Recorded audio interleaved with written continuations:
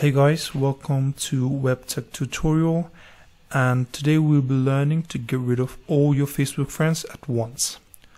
So let's see how we can do that. Now the first thing you'll need is a browser extension called Facebook Toolkit. Do a Google search for Facebook Toolkit,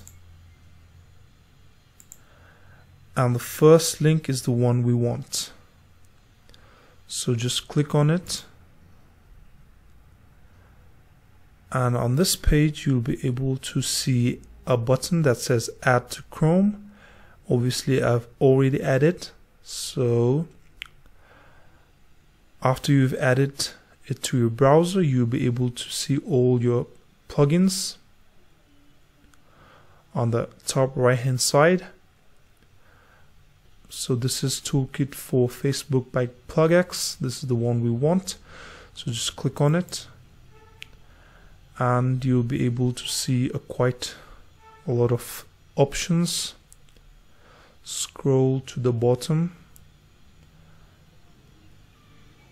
and unfriend multiple Facebook friends. This is the one that we want. Click on it, and you'll be able to see the list of your friends.